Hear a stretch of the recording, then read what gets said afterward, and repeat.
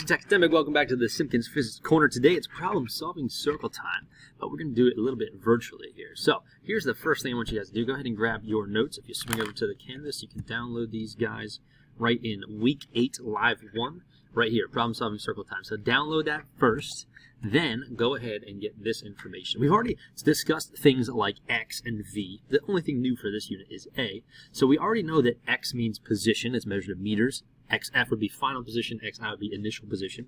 And we got things like velocity, VF and VI would be final velocity and initial velocity in meters per second.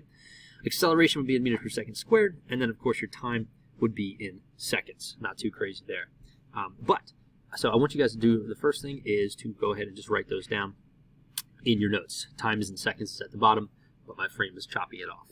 All right, let's go then to look at some word problems. But before we do that, I want to share some infinite wisdom with you.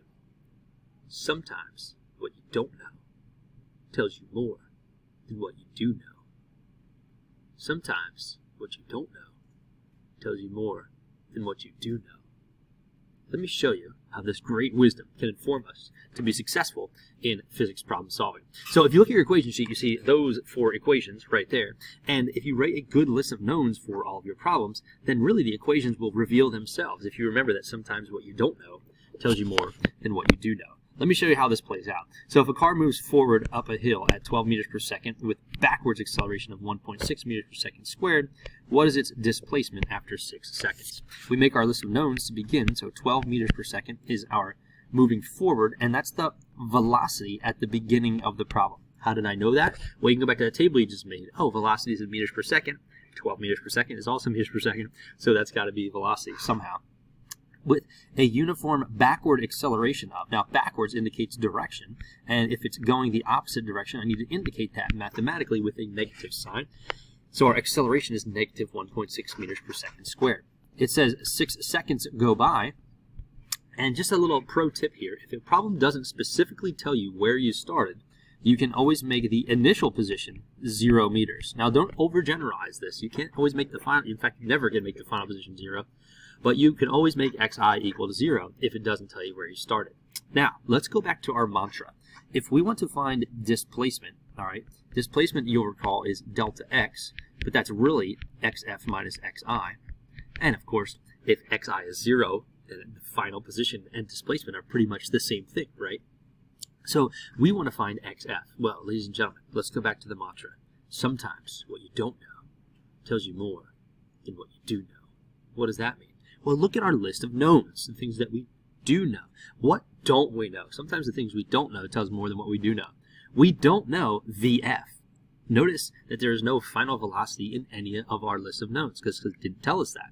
So right away, that means that this equation, this is going to help us pick our equation because this equation has a VF. We can't use it because we don't know VF. This equation has a VF. We can't use it because we don't know VF. And this equation has a VF, so we can't use it because it has a VF. So do you see how what we didn't know, VF, just told us a lot about what we should know, is that we can't use any of those 3 equations because we don't know that final velocity. Additionally, we do have to have an equation with the thing we actually want to solve for in it. All right. So here it would look like this. XF equals 1/2 AT squared plus VI T plus XI.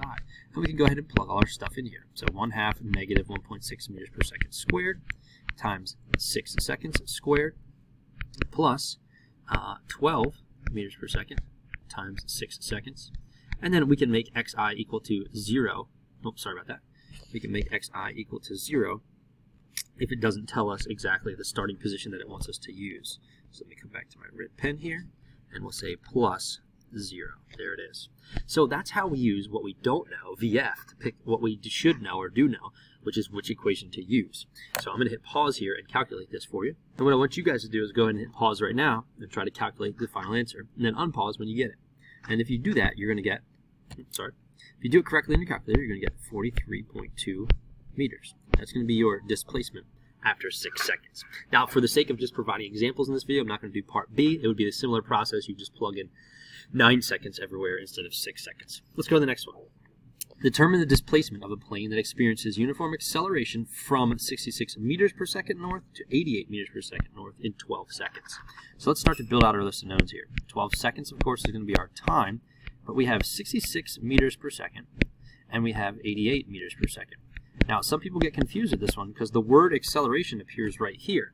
But remember, this is why the units are so important. A lot of people say, well, 66, that's got to be acceleration, right? Wrong. Acceleration is in meters per second squared. If it says you go from a speed of, right, that's what we're implying with meters per second. We go from 66 meters per second to 88 meters per second. So your list of knowns would actually look a little something like this. And then it's asking us to solve for the displacement of the plane.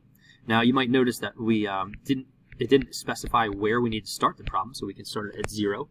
If it doesn't tell you xi, then you can make xi 0. But let's take a look at what we don't know. We don't know the acceleration. So sometimes what you don't know tells you more than what you do know.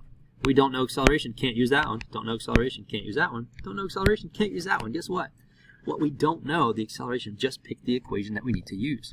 Delta x equals 1/2 vi plus vf times t. Let's go ahead and see if this works for us. So that would be equal to 1/2. The vi is going to be 66. I'm going to practice bad physics and not write units just for the sake of doing this hastily so you can see as many examples as possible. But we have 66 plus 88 times 1/2. That would get us 77 right here, and 77 times 12 would get us our final answer. So 77 times 12 is going to be 924 meters. So that would be our final answer for the change in x, or x final, whatever you want to call it. Again, make a list of knowns, ask yourself, what do I not know, and then pick the equation that excludes that variable. So here we didn't know a, so all the equations with a were immediately ruled out. We knew which equation to pick. Sometimes what you don't know tells you more than what you do know. This airplane starts from rest and accelerates at this rate east for 30 seconds. What is its displacement? Okay, so from rest tells us that vi is 0 meters per second. Acceleration is 3 meters per second squared. The time t is 30 seconds. And it says what was the plane's displacement. So we can take a look at this one. Now, it didn't tell us where we started, so I can make xi equal to 0, because that's one of our rules. But remember, sometimes what you don't know tells you more than what you do know. And what we don't know is vf. So we can't use this one, we can't use this one, and we can't use this one. So we have to be able to use that one. So this looks like x final equals 1/2 at squared plus v initial t plus xi. And if we plug these in, 1/2, the acceleration was 3 meters per second squared. The time was 30 seconds. Don't forget to square only the time. Some people like to square that whole term. Make sure you're only squaring the thing that it's actually telling you to square, which is the time. Now, v initial is actually 0, so 0 times 30, of course, that's going to be 0, and so is this one. So this goes to 0, that goes to 0, and our final position here is going to be whatever that is. So let's go ahead and drop that in. 30 squared times 3 times 0.5. That's going to be 1,350 meters. Cool. How about this next one? All right, a race car is slowed with a constant acceleration of 11 meters per second squared opposite the direction of motion. So that's telling me a is negative 11 meters per second squared. If the car is going 55 meters per second, so initial velocity is 55 meters per second, how many meters will it travel before it stops? Okay, and then if it stops, that means that v final is 0, doesn't it? Because we're coming to a stop. Now, let's go ahead and take a look at this one.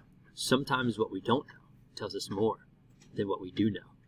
What does it not give us? It doesn't give us time. So we can't use this equation because it has time in it. We can't use this equation because it has time in it. And this equation has time in it twice, so we definitely can't use that one. So I guess what we don't know, time, just helped us to pick the equation that we need to use, which is this one. All right, so let's go ahead and take a look at how to plug things in here then. The v final is 0 squared equals v initial squared, so that's 55 squared plus 2 times negative 11. Don't forget to throw that in there. And then xf minus xi, well, that would just be xf, right? Because xi we can make 0 if we want to. Now, don't be an algebra noob when you do this. We have 0 equals 3,025 minus 22xf. Stop, all right? Some people want to take 3,025 and subtract 22 from it. You can't do that. That's not legal, all right, because these are connected together with multiplication. So the correct algebra steps for doing this, and this equation is going to be the hardest algebraically usually to get your answer out of, is you have to subtract 3,025 from both sides, and so that would look like negative, sorry, let me rewrite that. That would look like negative 3025 equals, see these would cancel out because we subtracted it, equals negative 22x final. Now hopefully you see that the next algebra step would be to divide both sides by negative 22. So our x final here is, oops, sorry, come back. Our x final is 3025 divided by 22. Our final x would be 137.5 meters. Okay, so remember the mantra. As you look at your equation sheet and you see word problems, underline the knowns, write the list of knowns with the variables. You can use that table on page 1 of our notes today if you need some help with how to figure out which units go with which variables. Then ask yourself the question, does what I don't know tell me more than what I do know? Does the variable that you don't have in your list, does that help you pick the right equation? It usually will. So what I'd like you guys to do now for the rest of this time, whether you're in class today, period 6-7, or you're at home, period 6-7, is what I would like you to do is to try out these next 3 problems. What you'll notice is that I've modeled one, and then you'll see another problem that different situation, different numbers, but it's going to have the same technique. Same with this one down here. You just kind of cut off on my video here, but number 2, right? That one is going to be matching with number 66, and number 3 is going to be matching with number 67. So I want you guys to try out these 3 problems and come back to the next time I see you. I'm going to ask you what are the answers for these. What did you get? A pro tip here, just to be careful. Anytime it says west, remember that has a negative connotation. So this would be a velocity initial of negative 30 meters per second, right? And then if it says if the drag from the water slows the boat, you think slowing, right, would be negative, but actually if you're moving negative already, then slowing acceleration would be in the positive direction. So I'm just going to give you a tip for number 1 there, because that is a trickier one with that whole west and slowing down thing. All right, so this is Mr. Simkins in the Simkins Physics Corner for Physics Academic. Have fun with your acceleration problem solving.